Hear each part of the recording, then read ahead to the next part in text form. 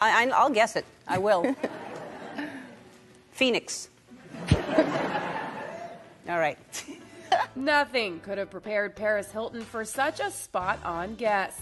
Just hours after revealing the name of her and husband Carter Reum's son on her podcast, my beautiful baby boy's name is Phoenix Baron Hilton Reum. Ellen DeGeneres is reminding the Simple Life alum of their 2022 prediction. Taking to Instagram on February 22nd, Ellen captions a clip of Paris on The Ellen Show. "I named Paris Hilton's baby. What do I win? A hotel?"